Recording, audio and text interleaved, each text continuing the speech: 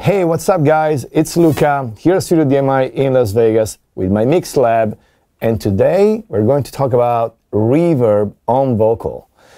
The vocal reverb always been one of those things where if it's well done, it gives like an expensive and pro quality of the track versus can turn a track to be dated, old, or kind of cheap. So I just want to share with you guys a little bit about my approach to make a very simple and effective reverb process.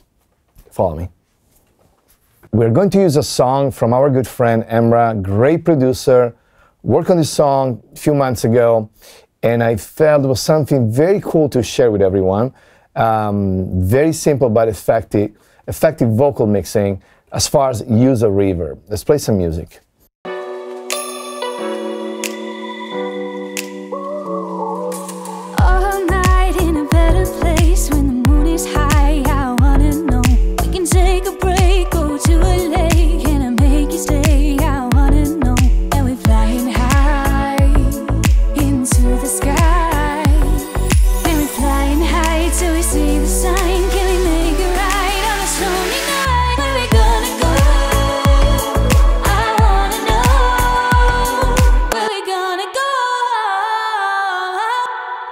All right, very nice. So follow me on the session. You see two literally equal layers of the same take, essentially. This is the lead vocal.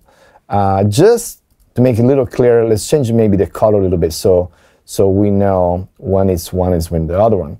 All right, so the process at lead vocal, let's play this without any reverb, without any processing on that.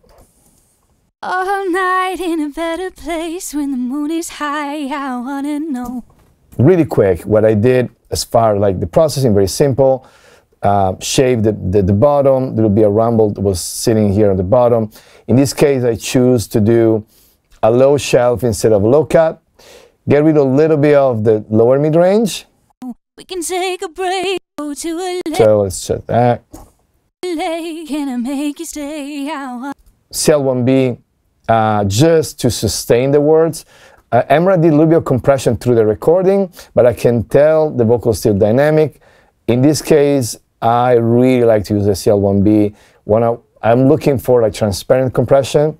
All night in a better place when the moon is high, I wanna know. We can take a break, go to a lake. About 3-4 dB. Sometimes I like to use on parallel as well. In this case, I did full compression. And then the pensado EQ, it's fantastic on vocal. Check this, especially with the pre-2 active. Check. All night in a better place when the moon is high, I wanna know. We can take a break, go to a lake. Can I make you stay? I wanna know. It's so good. And the pre alone, check it out with it. And we're flying high into the sky. Now, today we're talking about reverb. I show you this because I want to make sure you understand where we are coming from as far as like the source, the quality of the recording. Now, my idea was how I can send reverb with a different tone. And what I did, I did a duplicate of the track, and the duplicate essentially is this. Well, what you're hearing, it's essentially the duplicate with the pre-fader send reverb. So this means that even without level, I'm able to send reverb and use Saturn to kind of like create some saturation on the mid-range and have the vocal reverb essentially put the reverb on the saturation, not on the clean vocal. So what is the cool part about this, in my opinion? That we can have a very clean vocal take. So let's blend. So very clean vocal take. And then kind of distorted reverb. Check it out. Moon is high, I wanna know. We can take a break, go to a lake. Can I make you stay? I wanna know. Okay, so, and if I want to exaggerate, let's go on a part that is a little louder. Let's say this part of the vocal. let's take the night away. I can make you stay, I wanna know. We can let's take the night away. I can make you. Now the mid-range of Saturn, it's literally triggering reverb. So now, again, on the Saturn parallel vocal track, I'm sending to a reverb. I did some treatment before reverb. I want to make sure that I don't do any low end and top end. From that point on, I go into Vala, and then I do a little bit of sidechain compression on the vocal. So check this. The parallel with Saturn on, its job is just to send saturation into the reverb. I'm cutting the bottom and the top before going to the Vala reverb, and then the Vala reverb, I try to give a room that it's kind of like with no pre-delay, so when I have a very no delay on the attack of the reverb, and just feel the space. So let's play that. Can we make it right on a stormy night? All night in a better place when the moon is high. I wanna know. We can take a break, go to a lake, and I make you stay. So I'm a fan of a pre-delay on very short reverb, but in long reverb like this, I like to imagine that the singer, she's in the middle of a room. So, and that works. Now, what is the interesting fact to have a second parallel vocal lead just for reverb, that I can also do this type of automation. This automation essentially is the send level pre-fader into the reverb. And I can do a more intimate beginning. Let's say I do the beginning that's literally dry. And like this. All night in a better place when the moon is high. I wanna know. We can take a break, go to a lake, and I make you stay. I wanna know. And we flying. And then we start to open some reverb here. Flying high. Okay, so. Go to a lake, and I make you stay. I wanna know. And we flying high into the sky. And we flying high till we see even the more. sign. Can we make it right on a stormy night? Right, makes sense. So if you do this with the music. All night in a better place when the moon is high. I wanna know. We can take a break, go to a lake, and I make you stay. I wanna know. And we flying high into the sky. And we flying high till we see the sign. Can we make it right on a stormy night? Where we gonna go? And everything takes like a different shape. Again, it's almost like beginning of the song, the singer, she's like in front of the stage, telling the story, goes into the pre-chorus, she can go back in the middle of the stage, and there's more room and more reverb. So that's the idea. Now, the cool things about Saturn, using this creative wave into reverb, we can also do automation into the reverb with saturation. So let's, for example, let's try this. The first part, again, is almost dry, or actually dry. That goes a little bit of reverb, more reverb. What also we can do, we can touch the top band, and then we can open high frequency saturation into the reverb right before the chorus. So now we go this.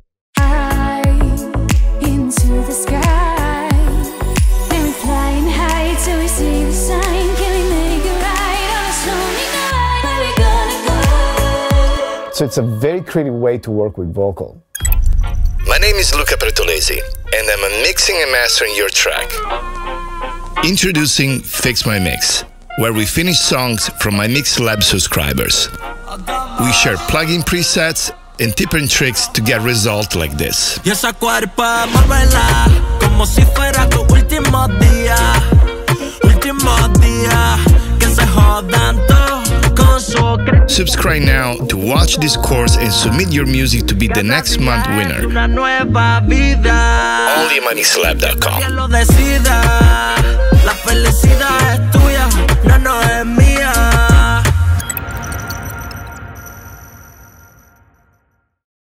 Now, when we do this now, how we can have the kind of like the vocal combination of reverb and dry vocal in certain parts sit good with the music. I do a very simple techniques. So I create a bus, one for the lead, which is this, Flying high till we see the sign. and one for the background vocal. Right? In this case, there's a vocoder on it. And then I create sidechain. The sidechain goes into the synth low and synth high. Doing this way, the vocal bus will push the level down a little bit of the pads. So this. Where we gonna go? I wanna know. Where we gonna go? So the low synth, let's just do main lead vocal versus low synth. Imagine there is a fader on the synth that every time there is a words, pull down the level a little bit of the pads.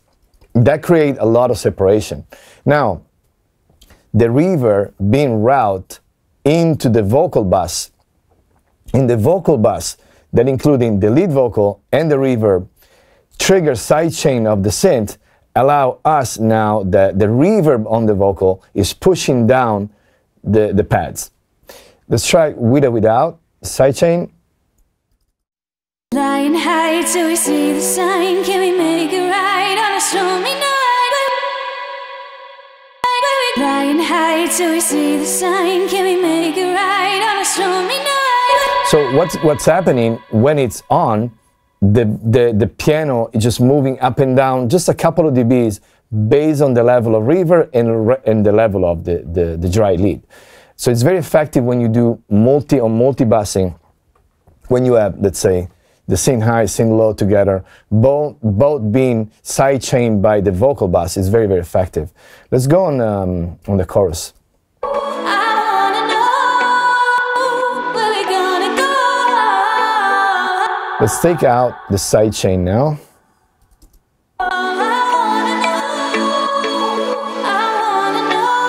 If you notice, the guitar notes and the piano, they're a little bit overwhelming. They go on top of the vocal. Versus if I sidechain with a vocal,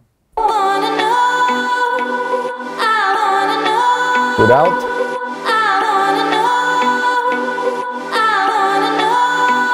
so that's a good way to have a very good vocal present on the mix, to have reverb, to have more clarity, more space, without making the reverb and the lead vocal super loud. So it's a good way to do that.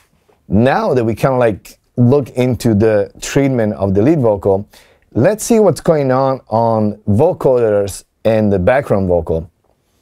Not necessarily on reverb, it's more like the overall treatment of that. So this song has a really cool, arrangement production of the background. So check it out. I wanna know where we gonna go. Gonna go. I wanna know. Emrah did great on this one. So my job is not to reinvent something that he did really well. I just want to create some space and separation. So I did a few things. So we have multiple layers assigned to Vox 2, which is my background vocal bus. And on the higher octave, I simply compress. And I recommend to use compression, heavily compress the lower octave of doubles, the background vocal, because usually they tend to have a lot of dip of dynamics. So check this without. Without.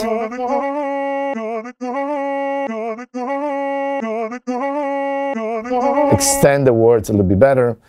Now, let's keep going. So, double compression. Shape top and bottom. And decapitator. Very light parallel. So let's see how it sounds if I go full wet. So So I'm creating a little bit of harmonics, I get a little bit more sharpness. If I bypass entirely, especially when I layer with the other one, it's very effective. Now, I have a little trick I like to use with the auto panning from Melda with the multiband. It works so well on the higher vocals. So check this. On the higher one, favorite plugin from Melda, the Unison. Let's check it out.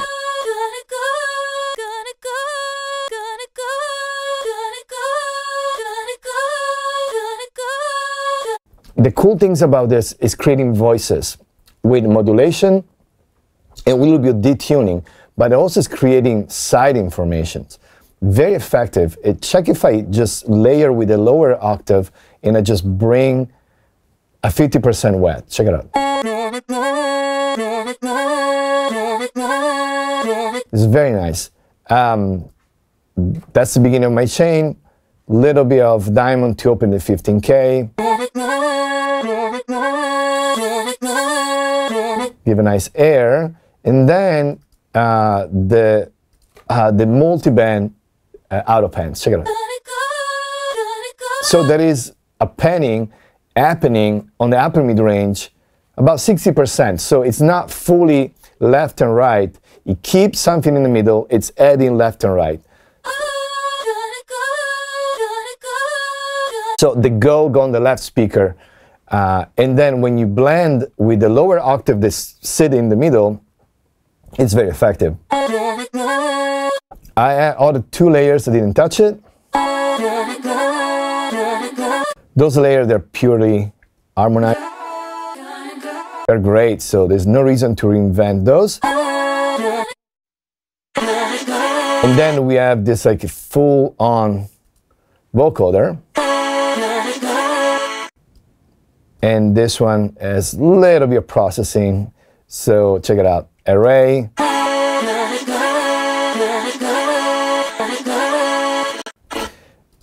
Again, this.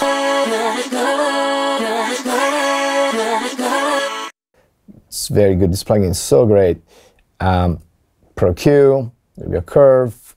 Pro L, just to squeeze dynamics. Saturn. Just to bring the mid-range, it'll be a front. And Stereo Savage, I love that. So check it out. Let me mute the other parts so you get an idea. I'm saying, let me unmute the other part. Play the entire part. Let me bypass the entire chain.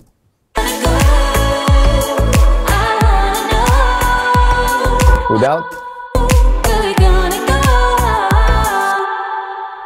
So the idea is to see the vocoder kind of like around the lead vocal. With.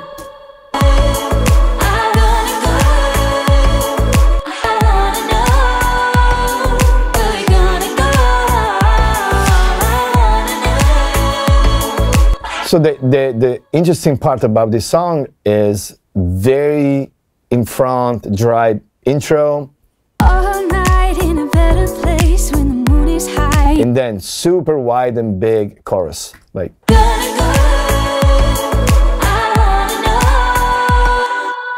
And the use of reverb is very, very limited. It's like a few reverb in a strategic way. Actually, one single reverb chain that's being used with Saturn as far as the lead vocal.